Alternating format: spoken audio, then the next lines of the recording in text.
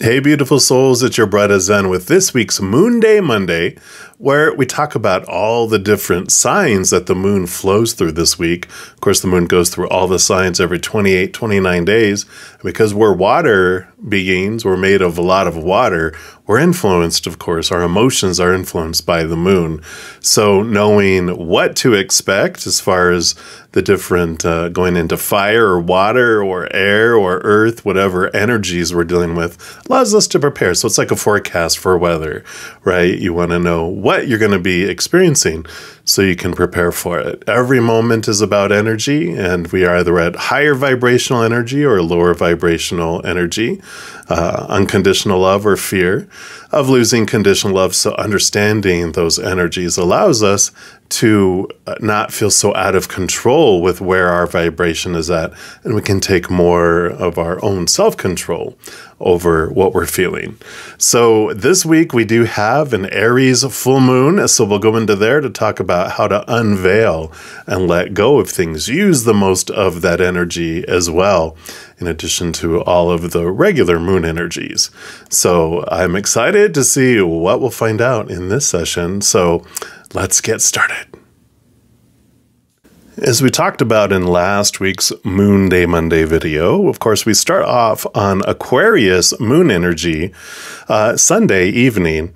And of course, we carry into that energy all the way up until Tuesday when we go into Pisces. So, of course, Monday is going to be full of that moon rebel energy where we are just looking to break out of a rut. We want to try things differently, try new things. We want to make sure that everyone sees us for the unique individuals that we are. It's ruled by the planet Uranus, and so personal freedom and our individuality are more important than anything on Monday into Tuesday. So our schedules could be topsy and turvy, and our causes could become urgent on our beautiful Monday, starting off the week. So watch for a tendency to become fanatical about things or over passionate about things. Don't act necessarily deliberately rebellious without a reason, or break tradition just for the sake of breaking it. That's all the energy that we have like on Monday. And then of course, we roll into Pisces Moon on Tuesday. So at 8:18 p.m. Eastern Standard Time, we go into the beautiful Pisces Moon. My moon is in Pisces, so I love this time.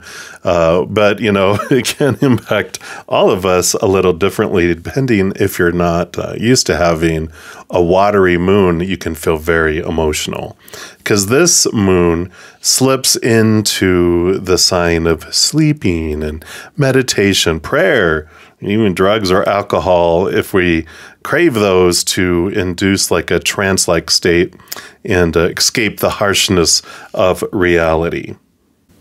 So this is the time we can be most susceptible to what we feel are emotional assaults on us of any kind. And we can be feeling dreamy, nostalgic, wistful, impressionable, you know, feeling all that deep, deep emotion, but we can be over-emotional as well. It's when we're at our most spiritual, which is great. Our boundaries are at their lowest.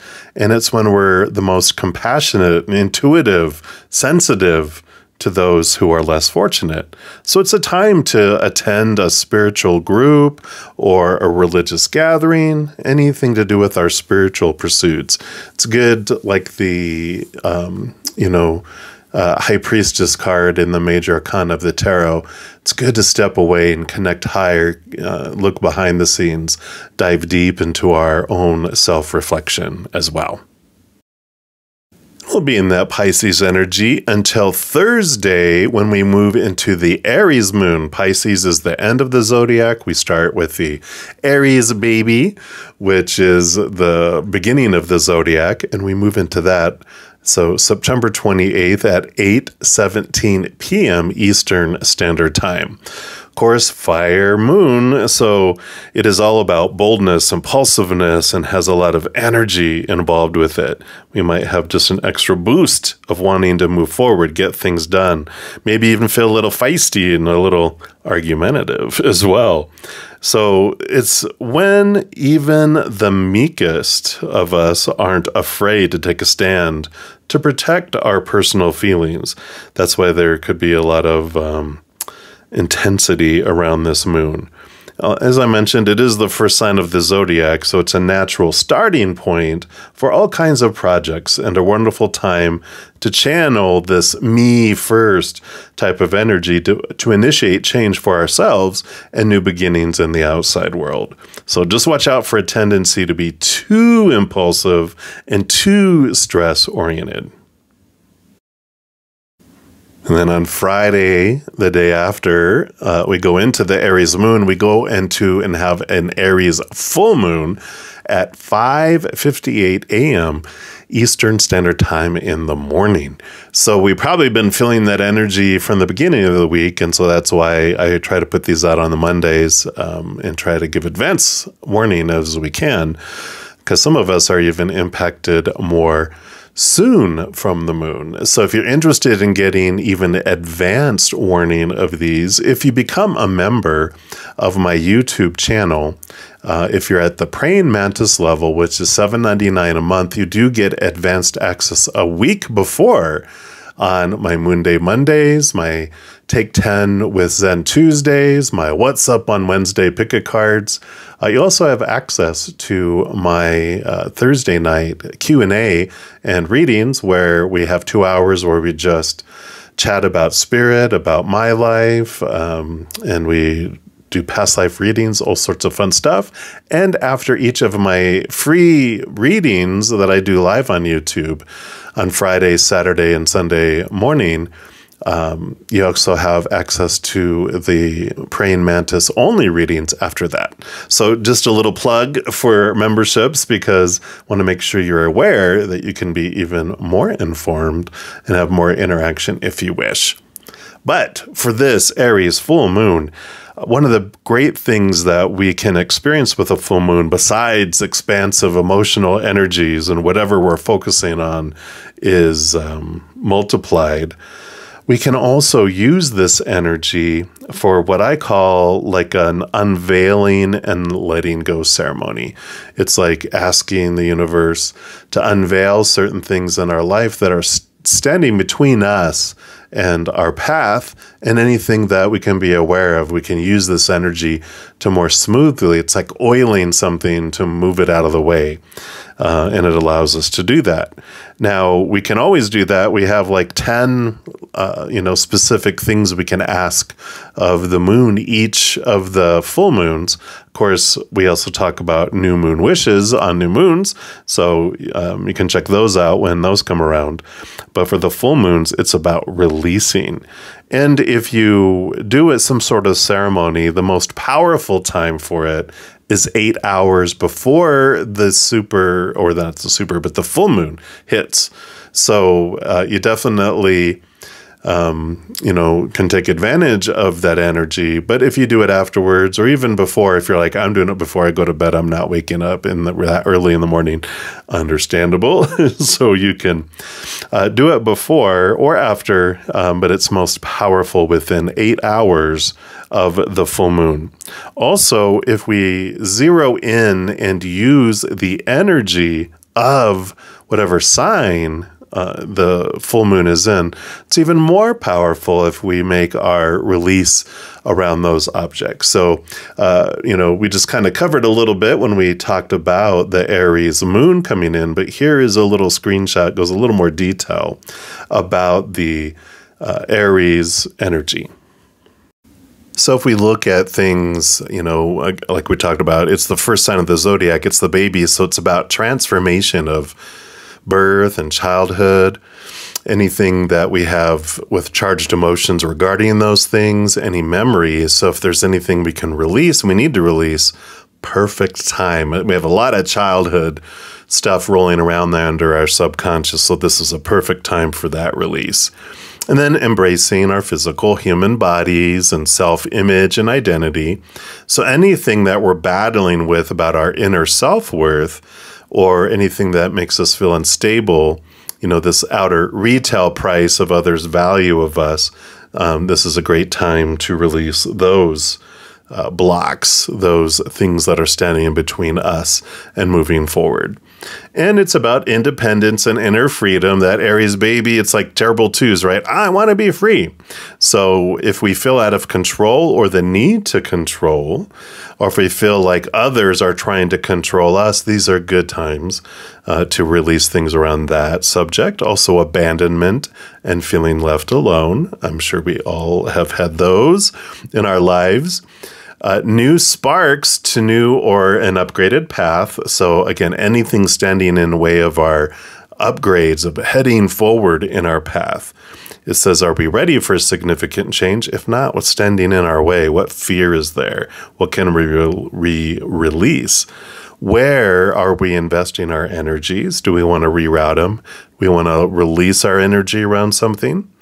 Do we feel energy blocks are impeding our movement?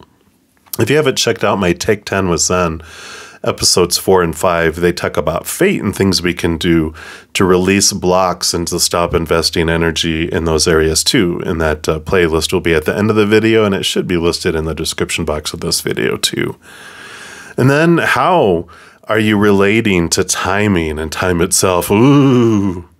Patience. I'm sure we could all use release of things standing between me and getting the things that I want in the time that I want it, or letting go of my connection and my attachment to timing, right? Are you in the world of drama? Is there a victim? Is there a villain or a hero? Oh my, well, then we are in a drama. We're in the fear world if we're experiencing any of those three. So how can we come out of that storm? What's standing in between? And then if you have anything going on with your head, your eyes, your ears, and your brain, the Aries energy rules over those things. So perfect opportunities to use this for releasing things and clearing our path. And I try to, when I formulate the wording around any of these things, like let's say, something on my eyes. Let's just say my eyes. I try to do it like, thank you for unveiling and helping me let go of the blocks that stand between me and perfect, healthy eyesight. So if there's something like that, then that's one. And make them very specific, you know, each of the 10. But when we approach it with the gratitude, that just also adds an extra zing to all of it as well. Also experiencing in our heart what it would feel like after the release and picture what that would look like in our minds helps bring it into this world. It helps it come to fruition as well. And even voicing these out loud as we do the wishes puts that vibration from our throat and our throat chakra out into the world too. So hopefully all of that will help make the best use of this full moon in Aries. And then on Saturday, we move into the Taurus Moon, Earth Moon, and that is at 9:18 p.m. Eastern Time in the evening. And so a little more grounded type of energy versus after coming out of this fiery moon. So it'll help simmer things down a little bit. But, you know, the moon in Taurus, she's the lady at her most solid and sensual, feeling secure and well-rooted. So less stress. There's no need to stress. There's no need to hurry. We definitely don't need to change anything when we're feeling this Taurus energy. And we are a little bit resistant when this moon is in Taurus, especially if it's not a change that we are wanting to make. We'd rather sit still, have a wonderful dinner, listen to good music.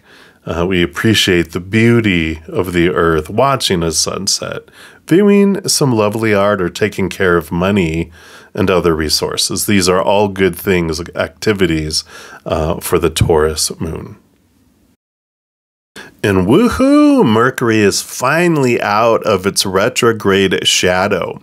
If you haven't watched my previous videos where I talk about retrogrades, you know, it's retrograde for a certain amount of time, as you can see in the forecast. The next pre-shadow we have, which is when we start to slow, when Mercury starts to slow down and starts to head into retrograde. That's going to be November 25th, right around Thanksgiving. Yay! Great, perfect time for some challenging communication, right? I wonder if there's always a retrograde around Thanksgiving. That's why it's known for family fights and relatives fighting at the Thanksgiving table in the United States. But you can see we go the pre-shadow beforehand, a couple weeks before, where we start to feel the effects of the Mercury retrograde. Then it goes full retrograde, and then after it goes direct, we're still in its shadow for a couple weeks, where until it totally catches up in degree where it's not impacting us whatsoever. The more we get further away from the actual retrograde period, the easier it becomes. So after January 1st of 2024, in that forecast example, that allows us to feel less and less. So yay, Happy New Year, right? But it is a perfect time now that we're completely out of the shadow. We're not impacted by Mercury. Mercury's going direct, which with this Aries moon energy, right in perfect timing. We can take all of this grounded with this moon in Taurus, but still feeling that full moon energy of Aries. Launch new things, move forward, take action.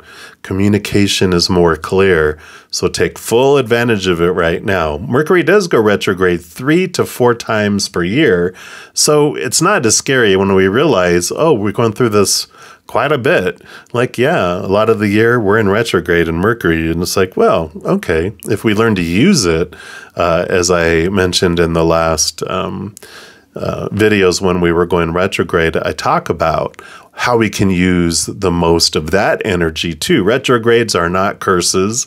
They're not bad. It's just, it's like tide coming in, you know, it's not bad. It just is, you know, energy flows. It's in cycles. It comes and it goes. The planetary energy, it flows and comes and goes in cycles too.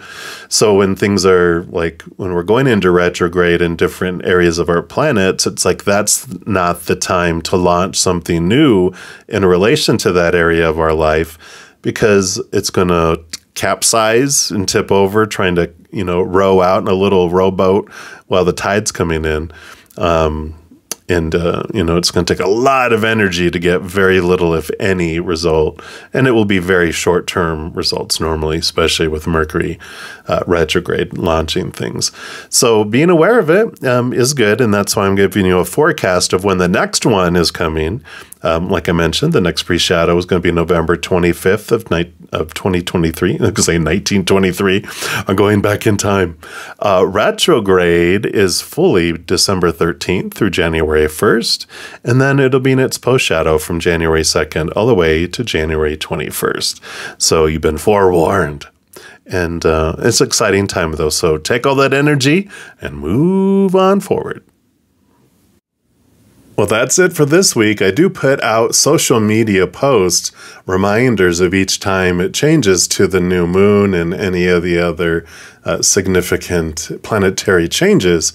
So if you don't follow me on Facebook, Instagram, or look at the community tab, be sure to check that out, because I do update those as the energies change. And hey, if you want to share how you use that full moon energy, comment down below, or if you don't feel comfortable putting it in public, go ahead and send that to me at my email at brettazen@gmail.com. I love to hear everyone's stories and ideas.